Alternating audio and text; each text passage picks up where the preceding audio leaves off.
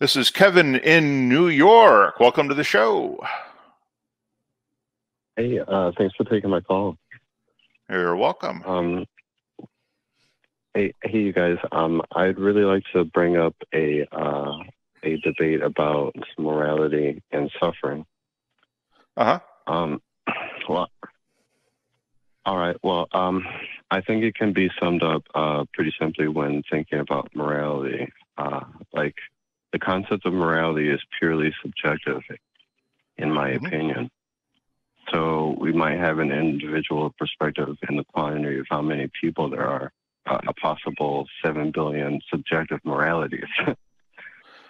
But when discussing the subject, it can be intuitive to bring up a child, for example, and their relationship to morality.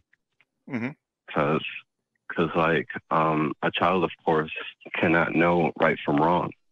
But the important point is that the child, in the process of growing, comes to recognize the authority over it, and thereby adopting the subjective morality. I would disagree with that a little bit. I would push back against that a little bit. Because at least in some of my own experiences, some of the kids I have been around who are growing up, who are learning about morality, some of them are basically just taught, this is bad because I said so. But there are also kids that are learning about morality by finding out what consequences are. If I do this to you, doesn't that hurt? Don't you not want that to happen? Why would you do that to somebody else? They'll feel that way too. So you don't want to do this because you know it feels bad when it happens to you. So you wouldn't want to do that to somebody else. So I guess, and I guess that is technically still subjective in that what you may or may not want to happen to you might be subjective, but I guess I would say it's definitely not 100% based on authority figures.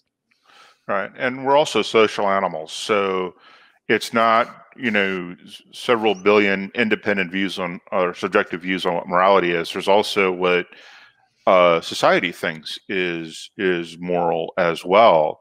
And that society can be as big as your local city. It can be as big as the country. The size like the United States or as small as Vermont. And it can be the entire world. We decide as a group what is acceptable. And I think a lot of that is because we are a social species, that it's based on cooperation and recognizing when, when cooperation is good and when it's bad. I would agree that most babies in many ways are selfish in that they're completely focused on them, but that until they start realizing there's a world and people and other things out there, and then kind of going on from there, building that out. And I kind of agree with you with authority as well, because that's kind of what parents and adults are in many ways, are authority figures. But also we're also social species, and that's how we learn as well. So yeah, babies have to be taught almost everything from the beginning. And I agree with you that it is somewhat subjective. But once you have the subjective standards set, then you can set objective goals to improve things as well. So it can be both, but the initial subjective of what we're going to call good and bad is definitely subjective. But the way we can measure how we're moving towards better and improving things can be done objectively. So I think it's a more of a mix than anything else.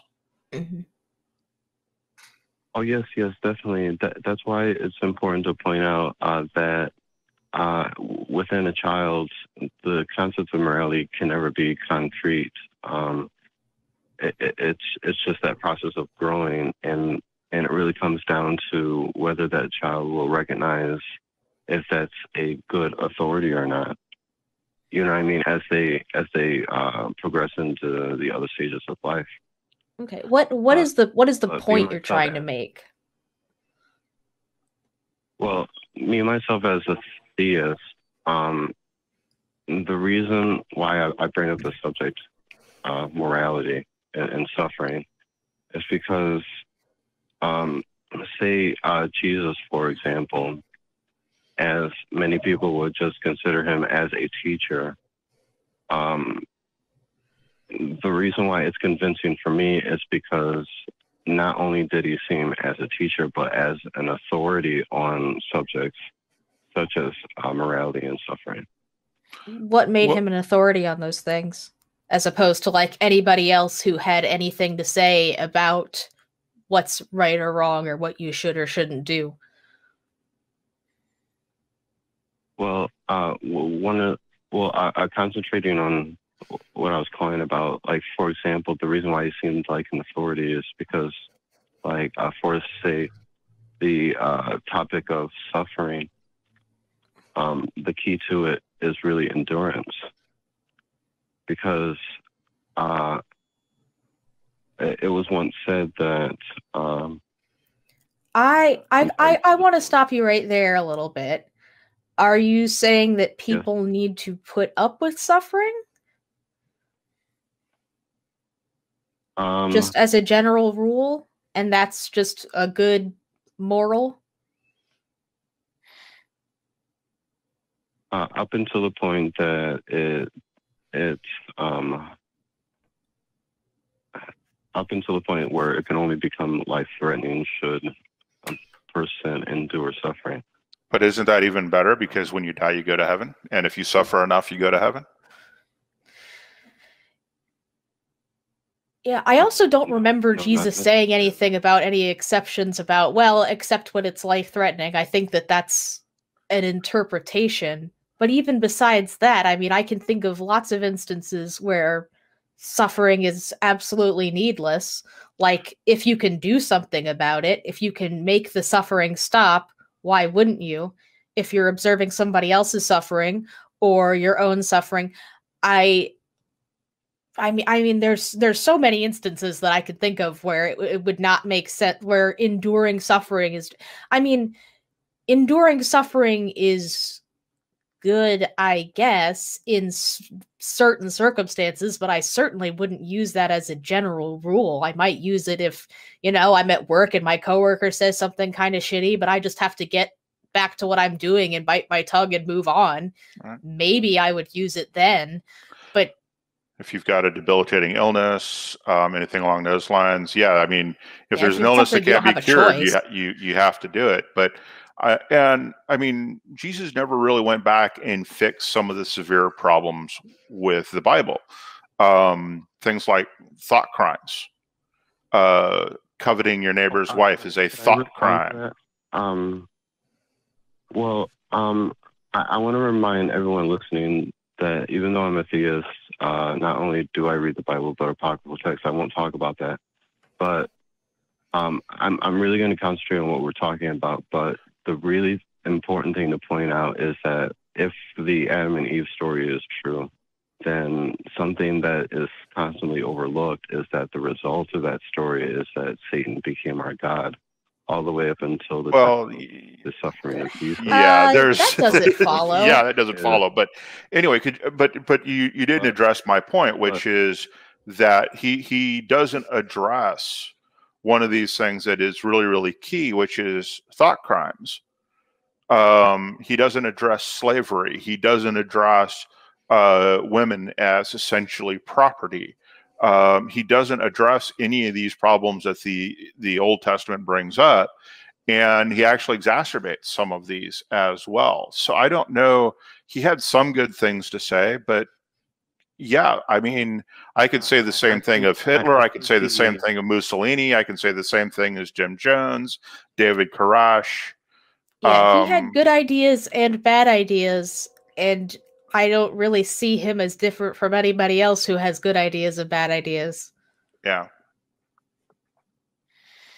Well, we have a situation of all the way up from the time of Adam and Eve to the time of Jesus' suffering, a situation in which God was trying to withdraw us from the operation of the curse, which is death.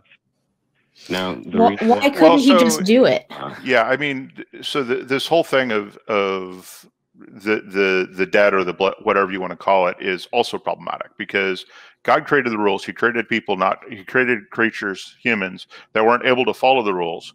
He did this with full foreknowledge of what was going to happen next. And so if you really wanted to get perverse, you could say that God set up the entire situation just so that he could kill his own kid. And that is not an unreasonable thing to claim when he knew what the rule, he created the rules, he created the people who couldn't follow them, and he knew what the result would be. Right? And so I really have a problem with people who say, well, you know, there was some sort of blood debt that Christ had to pay because of sins put on by a man. It's problematic. Things like something that you brought up before, like say the concept of slavery. I think that is indeed answered because when you read texts, not just from the Bible but apocryphal texts. I don't want to interrupt you, Kevin, but I feel like you're not really addressing the concerns that we brought up. I feel like you're kind of bouncing around a little bit. Oh no, this really does have to do with what you guys are talking about because I know all of this is subjective, like say what Jim was saying about Hitler and these other figures in which we have examples of the worst things humans can do. But even from their perspective, say Hitler, his subjective morality was just that, it was subjective morality because he thought he was doing something good, and he thought that the killing of Jews was a thing of it had to do with hygiene. Yeah, but kind of like Jim brought up earlier, we have our individual subjective moralities, but we also have societal morality, and all of society pretty much, except for a small group of people who are still into those ideals, have fully condemned those actions. As a society, we've all agreed that that wasn't good. Right. And I would say that that society as a whole, worldwide society, since the time of Christ has gotten better, and we've gotten more ethical as time has gone by, not because of the Christian church or any other church for that matter, but despite some of their best efforts. And we continue to move forward. The church is consistently on the wrong side of things. And I say the church in the most general sense, the Christian church especially. They're on the wrong side of the LGBTQIA problem. There are issues. They're on, I don't want to say problem, but anyway, the trans issues, they're on the wrong side of every social issue we can think of right now. And they'll continue to be on the wrong side because they have this book of absolute capital T truth that is made up of mostly BS and bad stuff. And so, yeah, you can say it's subjective all you want, but ethically, this society right now worldwide is better than it was 2,000 years ago. And in 2,000 years, we will be better provided religion does not take over. I have doubts that even in our current state, it can reach a point in terms of subjective reality to where it can become sustainable. Why? What makes you say that? Because we're too much subjected to the pressures of everyday living to come to a point to where we collectively show what is the best that we can do in terms of mankind. But I strongly disagree. I mean, did you miss 2020? Did you miss, protests worldwide of people who interrupted their own everyday lives to make a moral stand? I mean, people are doing that every day, all the time. If it's just a post on Facebook to say, I disagree with this, or saying to a coworker, hey, that was kind of racist, or like whatever. If it's a big thing or a small thing, we literally do this every single day. I don't know how you can say that people are too bogged down in their everyday lives to make a difference or care. And that point itself, that we're too bogged down in our everyday lives, is also, That's also incorrect, because we now have 2 days a week that most of us take off, right? Whether it's Saturday and Sunday or not is completely dependent on your work schedule. But we have, in general, more free time today than we did 100 years ago or 2,000 years ago, when you were working from dusk until dawn just to put food on your own table, right? Yeah. And now I can order, groceries once or twice or 3 times a week, or every day of the week, or twice a day, and have them delivered and never step outside of my own house and never stop doing things that I do. In free time, people having free time is one of the keys to people thinking about ethical problems. And we can see this, when Greece was in its heydays, when we got all of our Western philosophers.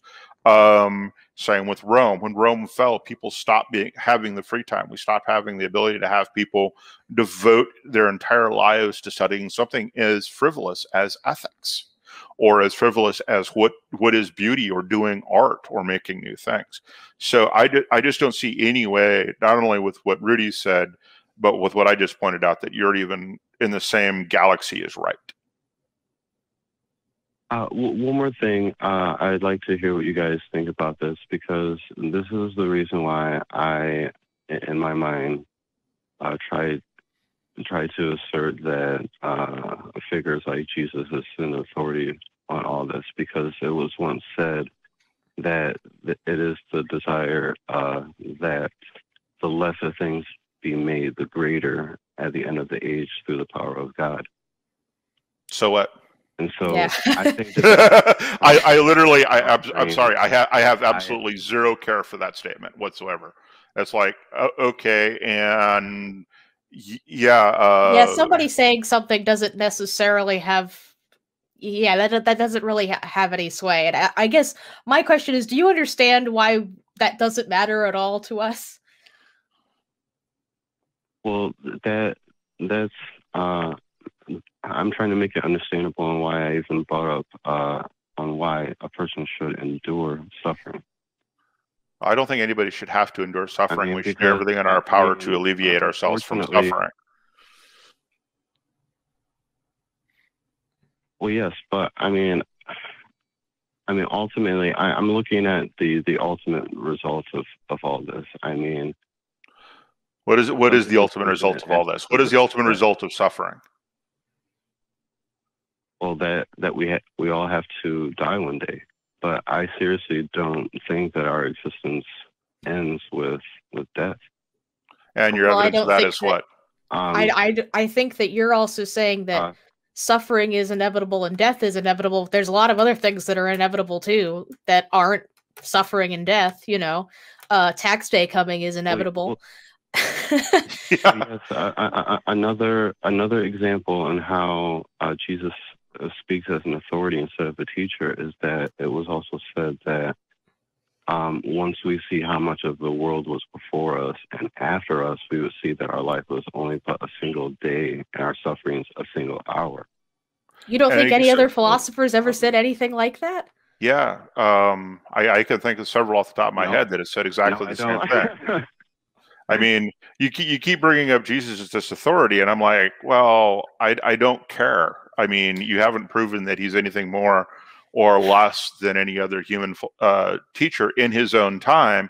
He was saying things that were pretty radical, but today they're actually, we have moved ethically beyond anything that he has said. Yeah, we have I think that an even greater point here is, even if Jesus did come up with some totally original philosophical or moral concept, what does that prove?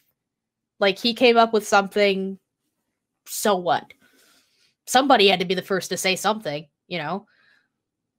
Assuming he was. For some reason in all this, it seems like free will is important to God as well as his other laws that he lays out for us. Well, I would disagree that your God cares about free will. He doesn't care about free will. Yeah, did you read the story of Moses when God repeatedly makes Pharaoh's heart hardened so that he does not have a choice but to send Moses away, and then his lands are plagued and his kid is killed, etc., etc.? Yeah. And the love me or die is not about free will either. You know, love me or burn in hell forever is not about free will either, right? That is about control.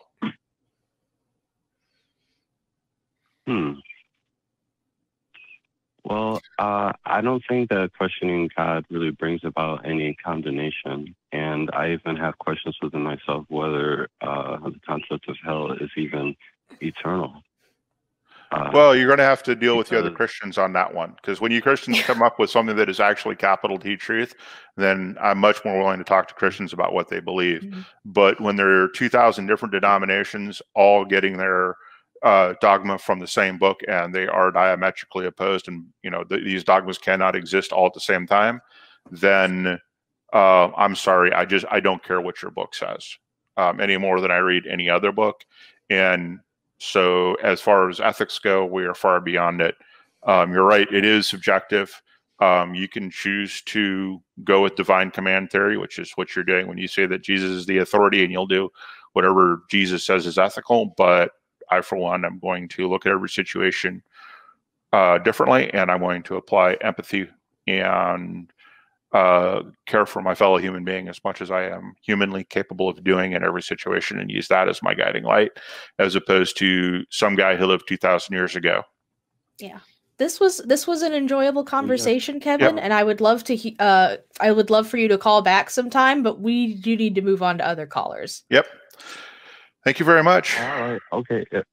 It was a good conversation. Thank you. Have a nice day. Have a good one. You too. Thanks. All right. And I think we have some folks to thank at the moment, some patrons of the week. Our top 5 patrons are Eric Tweet, CJ Dennis, Dingleberry Jackson, Desert Heathen, and Bethany P. Thank you guys for supporting the show and for supporting the ACA. You guys rock. We do appreciate it. It helps us keep the lights on and keep the internet bill paid, which are both important things when you're doing an internet show. But yes, thank you guys. And thank you folks in chat who are also super chatting and donating there as well. We greatly appreciate it.